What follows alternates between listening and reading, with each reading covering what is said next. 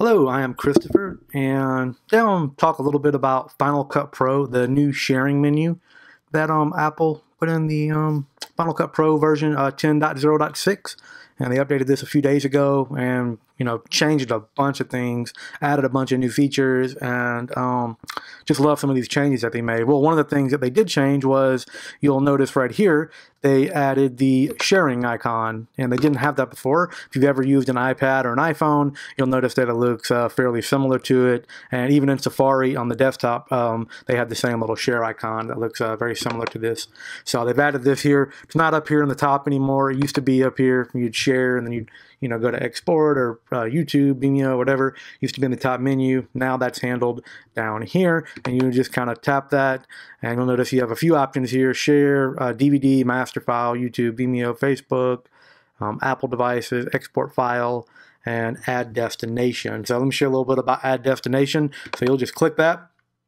So you can add a few little options to your panel when you first click on it, and you can add Blu-ray, save current frame, compression or compressor, excuse me, bundle, HTTP live streaming, CNN iReport. So you have a couple other options in here that you can add to your destination menu if you want to do it. You can also delete some of these, like I will not export to DVD, so I could just highlight it and tap on the minus icon right here, and then you'll notice that it is not in my share menu any longer.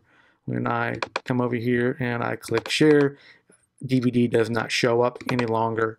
So you also have some other options here. So if I tap export, you can just tap export right here, and the little export menu will pop open. You'll notice you have an info tab right here. You can rename this. This is just a test, so we will just. This is a test. You could add your title. You could add a description to what your video is about. You could add your name as the creator. You could also add tags. And right here it says Total iPad. This is my event folder because I use this for my Total iPad videos. So I could also add other tags to it. So if I just wanted to add shark,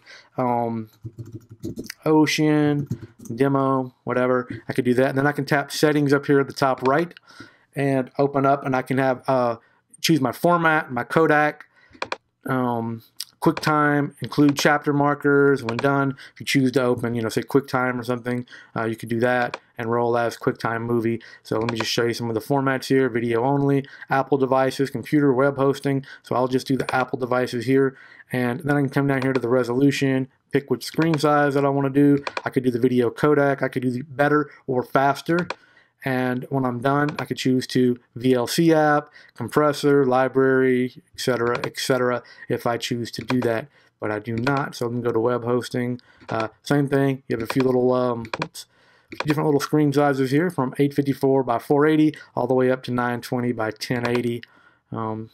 Tap on, let's just go video and audio, and then you can choose video codec. You have Apple ProRes 4444. And all the way down to HD Cam HD 422 50 megs. So I'm just going to put it back on H.264 for myself personally. You have a little info down here, shows you frames per second, stereo. You have the time and the length of the video you're exporting. QuickTime movie, used for a Mac, so you can tap that, and it'll show you what this video is going to be exported for, what kind of device, and it also shows you the size or the estimated size of the video file. So then you can just tap next, and then it'll pop open, and you can choose where you want to export your file to. Desktop, if you have a external, wherever it may be, you could go ahead and do that. So let me cancel this, and I'll just show you another little thing here with YouTube. So I can tap my YouTube right here, and this is the same exact thing. I can rename it, add a description, creator. I could also add tags that will show up in YouTube when I export my video. You could also choose to change the settings for YouTube, so you can go like 480 if you want it to upload really fast, or if you want better quality, go all the way down to HD 1080p. Compression, you could do better or faster, and you could choose like your category. You could also make this video private or public if you choose to do so, and then you could tap details right here and log into your YouTube account if you choose to do so. So that's my my test YouTube, youtube.com/dosage, is my channel. That's just my test one. I don't upload videos to it. But and then you just tap next, and then it will start to export, and you will get the little, I'll show you really fast. You will get the little menu here showing you yada yada yada, telling you, you know, YouTube terms of service, and then you'll get your little media browser. It'll show you that it is exporting or sharing, and that little window will pop up. But basically that's it. That's how you export, and it's changed a little bit from before, and I kind of like it now. Just, you know, right here, you know, I'm not having to go up here in my menu bar to export things. Everything right here, I can customize it to my liking, to the places that I share the most videos to. You know, I have a little list here, and I can manage that, and it's really good. I'm really impressed with a lot of the things Apple has added in 10.0.6 for Final Cut Pro X or Final Cut Pro 10. I just always say FCPX.